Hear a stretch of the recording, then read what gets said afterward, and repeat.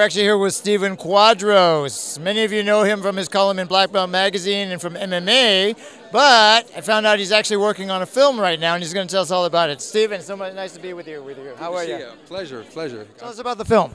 The film is called Never Back Down 3, and it stars Michael Jai White, who also directs. Oh, nice. And Tony Jaa has a cameo in the movie, and that's the great actor from Ong Bak, the Thai warrior, the legendary fight movie from Thailand. And it's also got Isai Morales from La Bamba. Oh, right. He's a great actor, a funny guy, hilarious guy. And UFC heavyweight champion Josh Barnett is also in the movie and has a really big role. Wow, what's the movie about?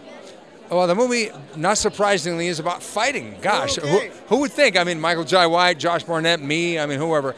But I don't want to give the plot points away, but there's a struggle between a current champion who brings in an old friend of his, and the current champion's trainer does not like this new friend.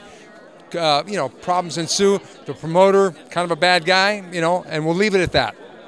But you fight in the movie also, right?